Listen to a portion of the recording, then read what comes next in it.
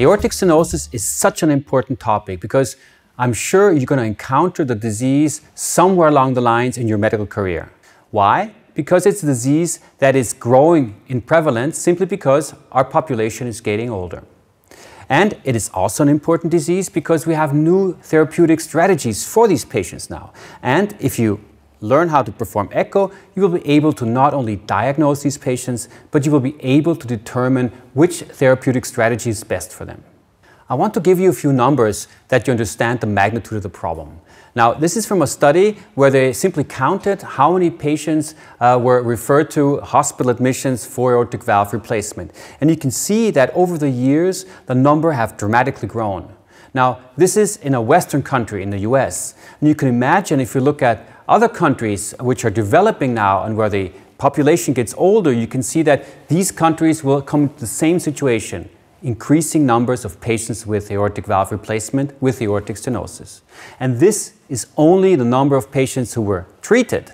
Imagine how many patients are out there who we haven't even found yet. Yes, and as a matter of fact, the prevalence of aortic stenosis in patients over 75 years has been estimated to be 12.4% and 3.4% in case of severe aortic stenosis.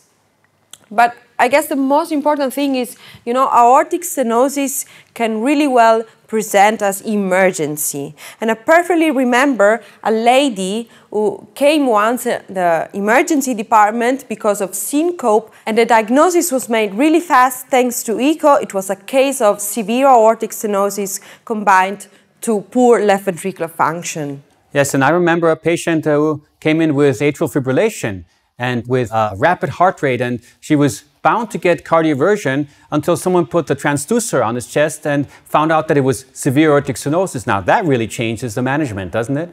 Are you still not convinced? Well, we interviewed some experts in the field of emergency medicine, and here is what they said.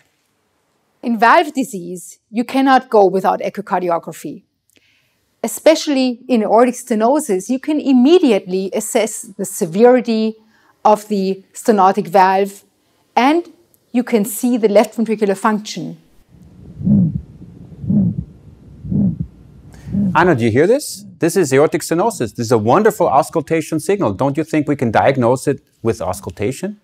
Yeah, Thomas, this is what a young colleague of ours actually told me once, that he could be faster with his stethoscope in diagnosing aortic stenosis than us with echo.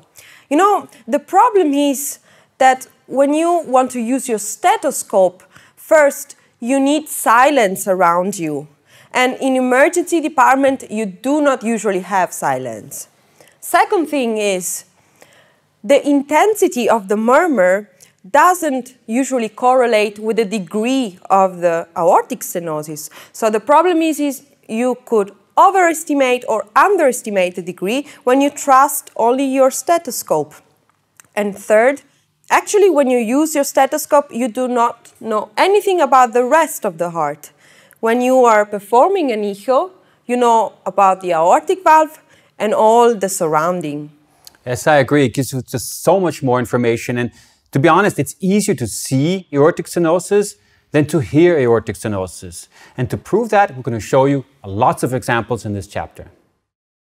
When you perform echo, you don't really have a view of the aortic valve as it looks in 3D or in reality. And I want to show you a video which I think is spectacular that will show you how the aortic valve really opens and closes. This is a video that was performed or actually made from the University of Minnesota, which shows in an animal model how the aortic valve looks when it is truly perfused, when it is opening and closing. Now, you can see how tender actually these leaflets are. You see how they open and close, you see the three cusps, and you see that there is a line of commissure or of closure. Keep this in mind when you then look at the aortic valve on the echocardiogram. Here's another view. I think when you have aortic stenosis or some form of pathology, these leaflets will get thicker and they will be not as pliable as these leaflets, and the opening will be reduced.